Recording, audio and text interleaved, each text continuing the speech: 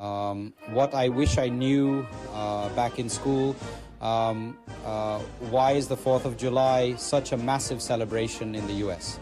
On July 4th, 1776, the American colonies declared independence from Great Britain. But did you know the process actually kicked off 2 days earlier, on July 2nd? The Continental Congress decided to sever ties, and legends like Thomas Jefferson and Benjamin Franklin led the charge. Independence Day means more than just parades and fireworks. It's about honoring the bravery and sacrifices of the founding fathers who fought for liberty, equality, and self-government. From patriotic displays to community gatherings, Americans come together to celebrate the enduring spirit of freedom. So next time you see those fireworks, remember the history that lights up the sky. Happy 4th of July.